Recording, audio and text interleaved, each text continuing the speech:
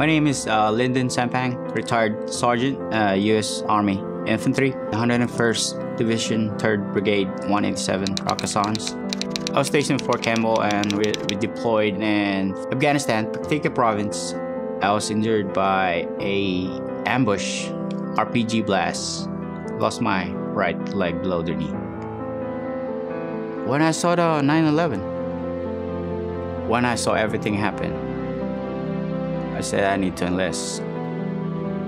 So I joined when I was 27 as Army National Guard for Alaska. Hi everybody, I'm Christy Lucas, CEO of Roots for Boots, and I am your guest host here today on another episode of Open House. And I have a very special guest here with me, Cindy Sampang. And she is the wife of Lyndon Sampang. And Lyndon is one of our veterans who has benefited from your donation dollars to Roots for Boots, right? And we'll get to that a little bit later. But right now, we want to focus on military families, because I know that during the month of November, everybody knows that Veterans Day hits in November, November 11th. But people might not know, but it's also Military Family Appreciation Month.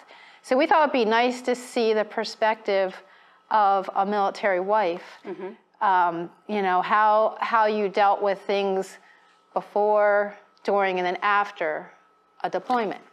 So Lyndon, he was born in the Philippines. Yes. Right? And you're from the Philippines. Yes. Right? Okay. So he was born and grew up in the Philippines, and then as a young adult, he moved to Alaska. Right? Now, do you know why did his family and him, they migrate to Alaska. Okay, so they came to Alaska. All right, so then as a young adult, he was there. So he had told us that 9/11 compelled him to enlist into the Army. So that really meant something to him. So can you tell your story of how you met Lyndon? Oh my God. Okay, up to that point where he decides to enlist. If you were together then. Yeah, by that time we haven't met each other yet. Okay. He's already in National Guard when we met. Okay. So how'd you meet? In a simply picture. I have a cousin. He's in National Guard too. Okay. And then they were buddy in Alaska. So I sent a picture to my cousin and then put my phone number, and that's the way we met each other. He saw my picture and then he started calling me. Okay. And then I think after a year, he went back home to Philippines to see me. Okay. And when we saw each other, to be honestly, I fell in love with him. Oh. And that's the first time we saw each other. Yeah. And so it was like a long distance relationship? There's no video chat before when we met. Basically, he just called me, hearing our voice, that's it. But we never seen each other in person. And then when he visited me in Philippines, that's the first time we saw each other. And you knew it was meant to be. Yeah, I call that destiny. No kidding. I call that destiny. You're so cute. Okay, so then he served in Iraqi freedom. Yes. Right. Okay. So I think that was around 2008, and then he did another deployment in Afghanistan, and that's when his life changed. Yes. You know, through the injury that he received when he was there. So can you tell us, like, how did you prepare for his deployment? Like he tells you, you know, I'm going to be deployed. I'm going to Iraq, or I'm going to Afghanistan. How does a family prepare for that?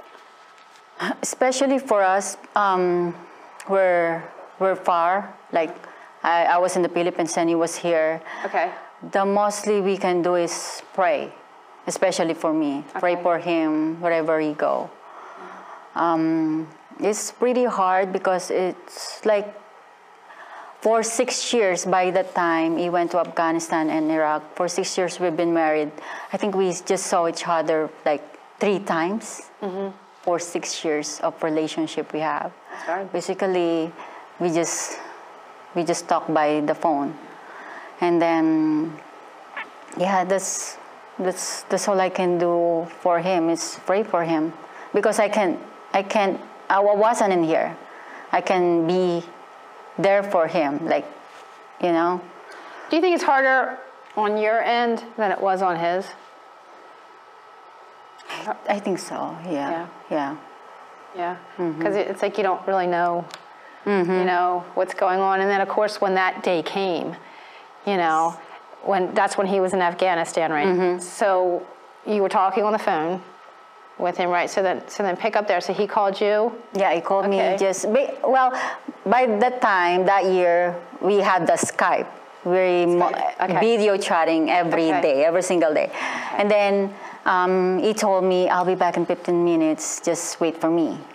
I was just, that's our normal routine every single day. Okay. He called me. So you were able to talk with him every single day? Sometimes when he get a chance. Okay. But he's trying his best to call me, so, you know, so I don't have to worry about him. Yeah. So that day, before they got ambushed, he told me that, wait for 15 minutes, I'll be back. And that's the first time, like 20, 30 minutes, he haven't called yet. So you were talking on the phone with him, and he said, I gotta go. Did he have to do a patrol? Yes. Is that what he did? To go to so he had to go on a patrol. Yep. And then, how long would that normally take? Like how long would you expect? Sometimes less than 15 minutes. Okay. He's back. So right 15 minutes has passed, but, still no call. Yeah, and then I got worried, like, okay, this is not normal. And then suddenly my phone rang. I was just waiting for him to video chat. It's like, it's a long distance call, so I have to pick it up. I thought it was him. It's like, and then I heard it was the military. And they were telling me that my husband got ambushed and he got injured. After that, I didn't get any answer, whatever I asked for them. So what was it like when that phone rang and you picked it up and it wasn't him? I was thinking it was him because it doesn't register the number for the international call. International call, it doesn't show who. It's just the number. That's it. And I just thought it was him. And then when I heard it, it's like, hey, is this Mrs. Sampang? And then it continued their story. Did you know something was wrong right when you know it wasn't him? I feel worried before they call me. It's like different feeling that I never felt. Then even though I asked them what happened to him, you know, and more question, they cannot give me any answer. Wow. And I have to wait for them to call me back just to get the... And you didn't know if he was alive? Exactly. That's my first question. Is he alive? They didn't give me an answer. Yeah. And I have to wait. Were you by yourself when you got that call? With my grandma. So what was that like? What'd you tell your grandmother? I told my grandma that something happened. And then she's the one who comforted me that time. Well, you know what? I think God put her there because he knew you were going to get that call then, and you needed somebody to be there with you. But look what he's done with Lyndon, and we'll get to that later, right? Yeah. He's like a Roots for Boots rock star. Yeah.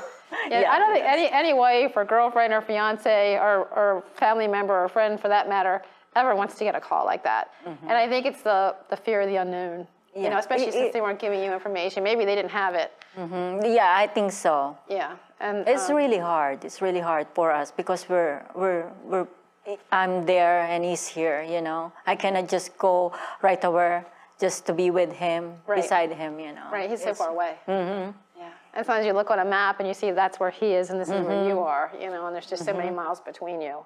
I think more than a week I don't even sleep and eat at all. Yeah.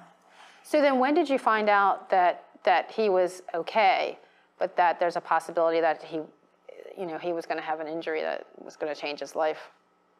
I still thank God, even though he lost his leg, at least he's alive, you know? Yes.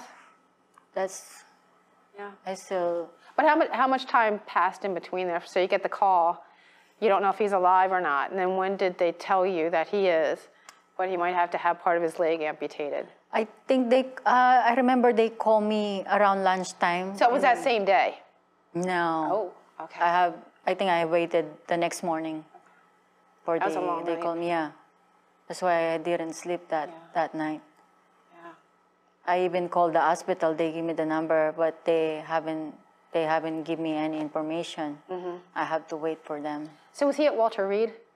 Is that where he was? Yes. Okay, Walter eventually. Reed. Yeah. Yeah. At Walter Reed. Eventually, yep. And is that where you were reunited with him? Yes. Okay. Yeah. They picked me up at the airport. Now, how long of a wait was that? The time that the accident happened to, and we should say that his vehicle was hit by a RPG, right? And I think it's important. And I know I've been in schools with Lyndon, and he's talked about this story. And he talks about when he came to, his foot was actually over here. And he used his belt as a tournament and pretty much saved his own life. And then he talks about how when he finally woke up, he saw the lights from the hospital, and he actually thought he was dead. Yeah, that's true. That's true. Yes, he laughs about it now, but it wasn't funny then, I'm sure.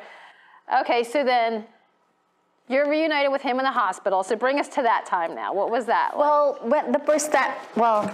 the first time when I saw him at the airport, it was in the airport. They picked me up. You saw him at the airport? Yes, because it took us like 2 weeks. Okay. To get it done, all my paperwork to Philippines to come over here. Okay. And then he got a good positivity attitude. He tried and do his best to walk as soon as possible. That doesn't surprise me. Yeah. He was on the cane. He's trying, right. you know. And then they picked me up at the airport. My first words like, "Oh, you still look good like before." And give him a hug. Yeah.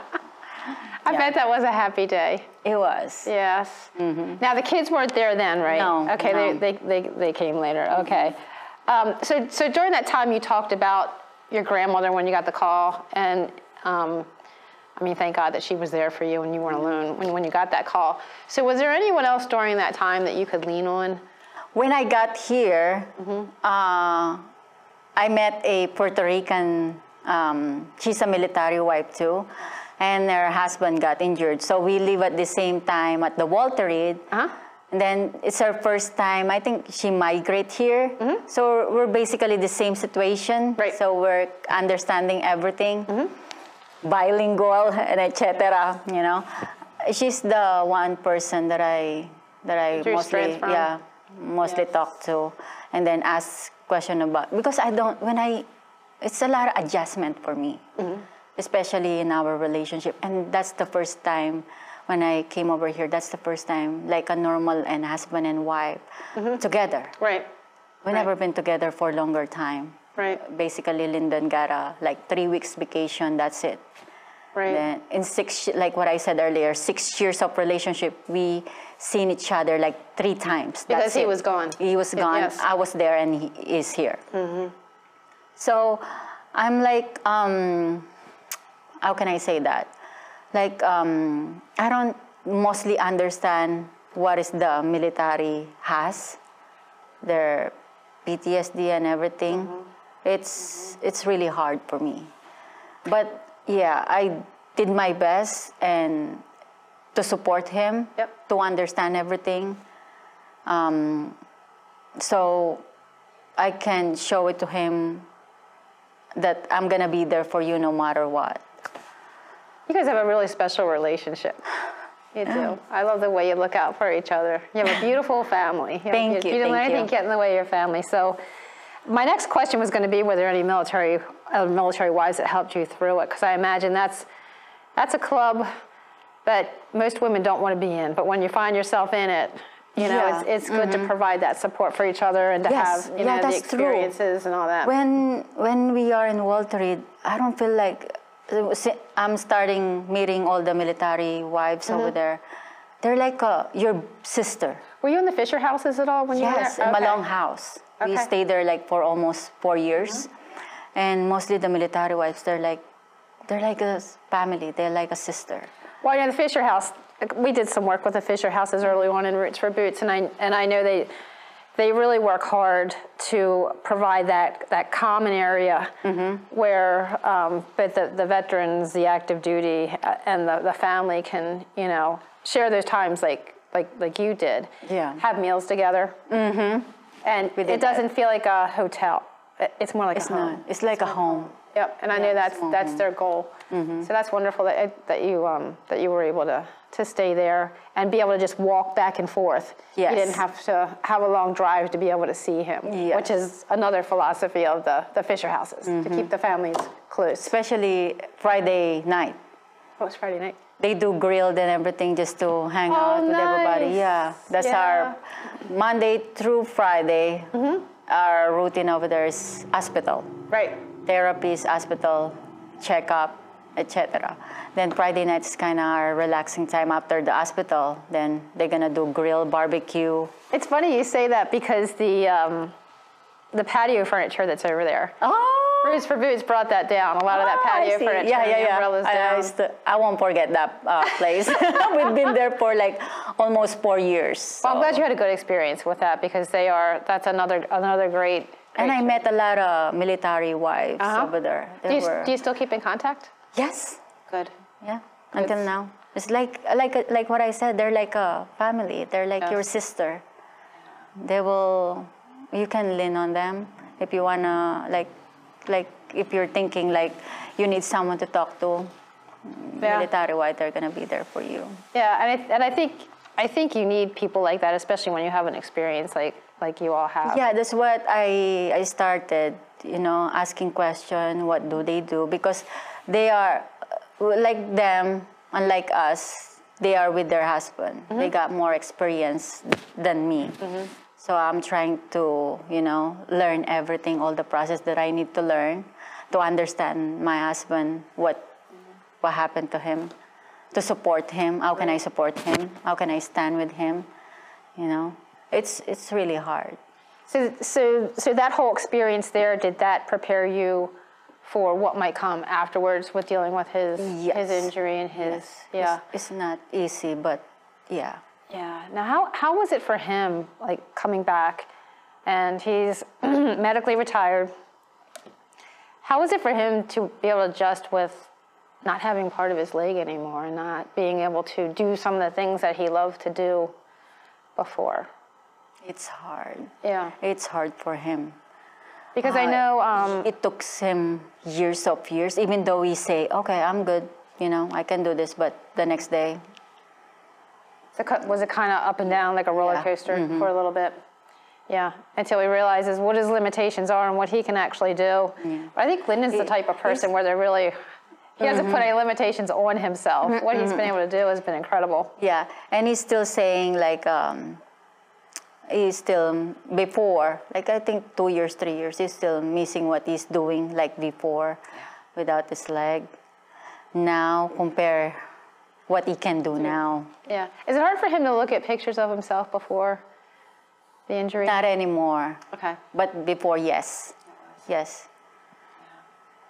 And it's like, oh, I have my leg on that picture. Like, for example, he saw pictures or video. Oh, that's my leg, Now, one of the things that was done here in Gettysburg to really help you guys was Homes for Our Troops, right? Yes. So, and for people that don't know what that charity does, they build the homes, right, for our veterans who have had injuries like Lyndon or worse, and the house is adapted to their needs. Yep. So, what year was that? Do you remember? Or how long have you been in the house? 6 years now. More than 6 years. Okay, so you've been in the house for 6 years. So 2018. Oh. Because originally you were in like a 2-story house. There were stairs, there were hills. The backyard had a hill, the front yard had a hill. So it was really, and people don't really think about that. Even though he has a prosthetic that he uses, it's not. It's a struggle for them. It's especially not natural. The stairs. Yeah. It is a struggle. So then they came in and they provided him this one floor. And then what else does it have for him that makes his life a little bit easier? Before, you always get bruises on his leg. Okay. And basically, he uses wheelchair when we have the house, wheelchair during the summertime because he get that scratch. Yes. His limb is very sensitive. And because we got the hill and not an uneven yard. In the original house. Now, Yes. But now, he never get to use his wheelchair since we moved to the house. Right. Yeah. It's a big change. So that was the biggest thing, just getting him out of the wheelchair? Yes, and very more comfortable now with the shower. Okay. And before, I have to help him out all the time with the shower we have, go into the bathroom, So it restored a lot of the independence that was taken away. And that's you know, areas that some of us don't even think about. He's more free now to do something what he wants, especially in the garage. And he can help you more around the house, right? Yeah, that's true. Before, he can do it, but he's uncomfortable to go to stairs, so I have to do it. Right. Now he's like, he's no good. Limits. Right. And I have to be with him most of the time before. And that probably makes him feel better. Yes. You know, that he's not, because I know a lot of veterans like Lyndon, they don't want to be dependent on people.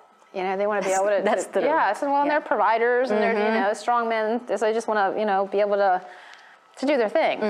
And when before that's I have to ask him, are you okay? Can you do it? Are you okay? Okay, let me do it like that. But now he can do it. Yeah, it's like normal. Is there anything he really can't do around the house? Because he's able to drive.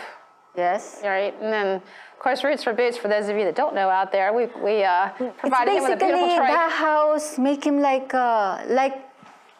normal before when he got his leg. Yes. Yeah, he's free now to the house. Okay. He's good. He's good. Yeah. So the one thing we did was got him off of 2 wheels and onto 3. Because he was having some problems handling the 2 wheels, and then you couldn't ride with him on it. And I'm worried for him. Yes. So now, how's the trike doing? It's good. We enjoy it. That's awesome. We ride a lot. That's good. That's awesome.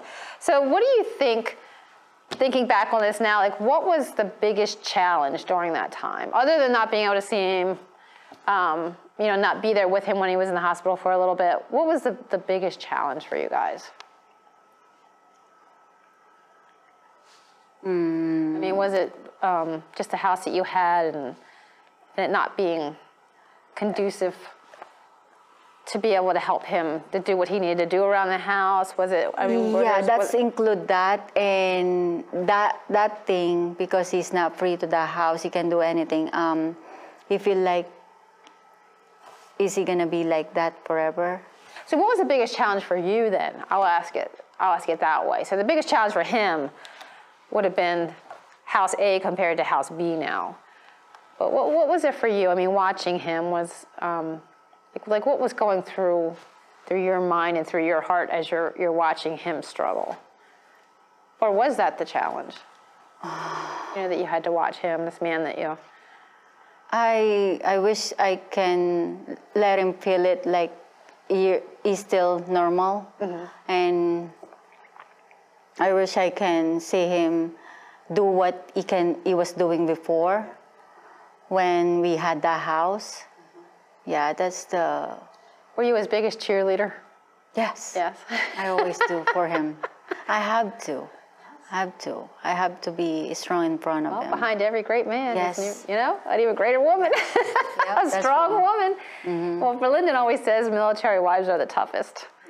Yes, and I think, you know, when you hear what they have to go through and what they have to deal with, you know, it does. I mean, what doesn't kill you makes you stronger, right? So I know that the kids weren't there when all the trauma and all that was going on, but how do they see Dad? Well, my daughter, when he's out, like she didn't like ask him or wondering what happened to my dad, why he doesn't have a leg, you know. They just see it as normal because as a normal, yeah. And then when my daughter started to understand everything, he just told her the story what happened to him. So. They never seen him like different, right? You know, right. And I think he serves as a great example, you know, for the kids that you know you can do anything really, you know. And I know Lyndon has a strong faith as well, which he has a positive attitude too. Yeah, he does. He does, and he doesn't let anything stop him. So yep, that's true. So did you learn anything through this whole experience, this whole journey? It's still continuing. I did learn a lot. What did you learn? A lot. How to be strong for the person you love. You have to be strong, especially for them with what they've been through. To be honestly, I almost gave up on the first year I got here because I don't know how to start or support him. I don't know how to be strong to him. Well, not only that, you're being thrown into a culture too that you're not. Yes. You know, this home wasn't here at at that time, so it was. You know, you had a lot that you were dealing with. You were kind of like in your own tornado. Yes, because when I got here before that injury, we got a lot of plans. We got a lot of dreams. So that dreams like stopped everything. Yeah. It changed everything. When I got here, I'm seeing like every single day. You feel like, is this the same person that I married before? I feel like I'm still looking for that relationship we had before he got injured. I didn't see what's going on to him at first until I heard to the other military wives about the PTSD. So I start having, okay, I think I need to be strong for him, because if I'm not gonna be strong, you know, I don't know what's gonna happen to him. And what can I do? I love him. Yeah. So I have to be strong for him. Yeah, and that's awesome that you educated yourself on what you could do, what it was, I think a lot to coping with that is knowing what you're dealing with and knowing that you're not alone and knowing that others are going through it and that there's help out there. Yeah. It's just not easy. But we made it through. You did, and you continue. I mean, your relationship is it's amazing, and it shows. It's very authentic. Thank you. It's very authentic. Let's see. So, I'm going back to when Lyndon says military wives are always the toughest. So, you said that a military wife helped you through when you were down at Walter Reed at the Fisher Houses. So what would be your advice for other military wives that might be going through the same thing? Yeah, to all the military wives out there, just stay strong and put God in the center of your family. Amen. Yeah, that's all I can. He gets all the glory and praise. Stay strong. Yeah, stay strong. Yeah. Yeah, well, God's actually our CEO, Roots for Boots CEO. Yes, I'm just the Chief Enthusiasm Officer. He's the CEO. Yes. Well, should we bring the family out? Yeah, go ahead. Yeah, let's bring this beautiful family out. Okay, Cindy, so we have your beautiful family here that you talked about just so lovingly. And we thank you guys for everything that you do for the community. Now, Lyndon, you help us an awful lot. You volunteer for Roots for Boots, and we can consider that your way of continuing to serve your country. So thank you for your service. And we always say that when one member serves, the whole family serves. So Cindy, we want to thank you for your service as well and for everything that you've been through. Know that we love you all. Do you want to take time to introduce these beautiful people to us? Oh, this is my daughter, Ania. And this is my son, Gabriel. And my husband, right here, behind me. The man of the hour, Lyndon. The man who make me fall in love. And whose life was changed after a deployment in Afghanistan. So thank you all so much for being here. You're just wonderful. You're a beautiful, beautiful family. Thank you so much. And I know the Adams County family community loves having you all. Thank you. Thank you. In their community. So with that being said, Christy Lucas from Roots for Boots signing off on this episode of Open House.